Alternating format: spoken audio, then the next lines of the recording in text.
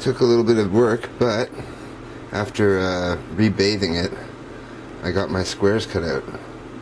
So these are the receivers basically for 5.8, about 16 millimeters across square, and then the connectors to the center tab equally spaced so that you have two off of each side of each lead basically. It might not work great, but it should work a lot better than what I've built before as far as patch antennas go.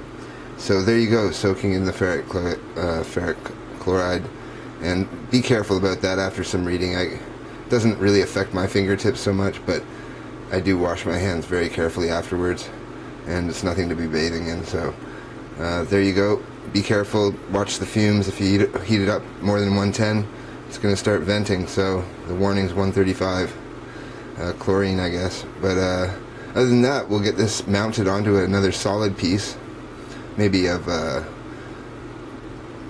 don't know what kind of, maybe aluminum if we can clamp the ground to it, but we'll probably solder it onto another piece of copper clad as a reflector in the behind it position, and about 6 millimeters off the deck on this one. So we'll put some foam in between this and the back reflector, and then feed our lead wire through that hole that was already there, which is tinned and everything else. So there you go, 5.8 gigahertz panel antenna. Quite artistic, not scientific. Okay, it's done, and I figured out a great new technique. We're going to use clear packing tape and just cut out the areas you want etched. All those squares are clear packing tape now, so we'll wash it off and I'll give you a look at that. So I've soldered crudely, well, really strong though, a very small IPX to SMA connector, which I got from the recycled antennas, from the control box to the antennas.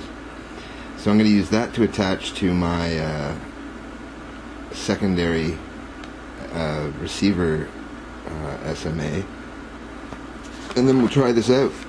I put a reflector on the back, just the standard 900 size, one of the two, and I fed it through the stripped down IPX cable from there, and I added a patch wire from here to here so I could center it nicely, and now it's attached there.